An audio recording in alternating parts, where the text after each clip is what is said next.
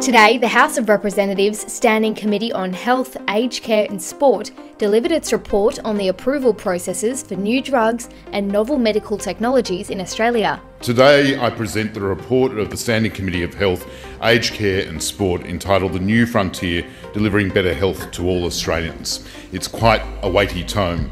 The committee was chaired by Trent Zimmerman MP and Deputy Chair Dr Mike Freelander MP. I often talk about bipartisanship in this place, and this committee was really an exemplar of how bipartisanship can deliver wonderful outcomes, and I commend... Australian Health Journal spoke with the Deputy Chair of the committee, Dr Mike Freelander MP. This inquiry was our largest one into how the Australian government, the federal government, approves the use of and payment for new treatments, including new drugs, new devices, and novel technologies and treatments for the Australian population. We thought that this was a very wide-ranging inquiry, and it was a real privilege to be part of it. In the last 10 years, it's become apparent that our science has regressed to the point where our individualised care for a whole range of illnesses, ranging from cancers through to neuromuscular disorders, is based on genetics and genomics, and we will have individualised treatment for most of the disorders that we see in healthcare in the future. And our system, whilst it was designed 20, 30, 40 years ago, needs to be updated so that we can cope with this tsunami of genetic and genomic treatments. Medicine is changing very, very much. I've worked as a paediatrician in my electorate for almost 40 years, and I've seen enormous changes occurring in healthcare over all that time. But in the last few years, there really has been dramatic changes, including dramatic changes in the sorts of drugs we use, in the treatments for some of the genetic disorders that paediatricians see. And these changes are happening very, very rapidly.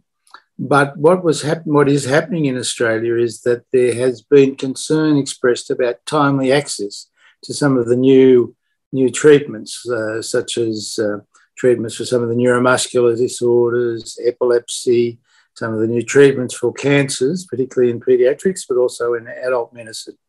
So the Australian system was designed quite a long time ago, many decades ago, of drug approval and device approval. And it is increasingly apparent that change needs to occur to get Australians timely access to the newest possible treatments.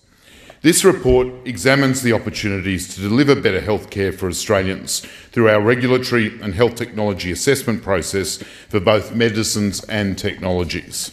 With innovation happening at a fast pace, governments at both the state and federal level have a duty to ensure that Australians continue to have access quickly to medicines and medical technology, and that our health systems facilitate that outcome rather than hinder it. Medical innovation has grown exponentially in recent years, and pharmaceutical and medtech companies are eager to bring new medicines and devices to market as efficiently as possible. The committee heard from clinical experts and patient groups and their families who urge us to support a more flexible system to provide for timely access to the latest medicines, devices and treatments. During the inquiry, the committee received more than 200 submissions and held 13 days of public hearings in several capital cities. What I think the most important thing that's come out of our report is the importance of patient-centred care and the importance of a cooperative and collaborative approach to healthcare in the 21st century. The committee heard from patients and their families about the need for more patient involvement in the approvals decision-making process for new drugs and novel medical technologies. Patients do have a crucial perspective on what treatments work best for them, including important lifestyle benefits, but this has traditionally not been given enough attention within the regulatory system. The committee recommends reforms that will strengthen the central role that patients should have in that assessment process. I would like to also thank the industry groups, from the MTAA to Medicines Australia, to all the industry groups that presented to us. They did it in a feeling of camaraderie and of goodwill, with the best outcomes for Australian patients at the forefront.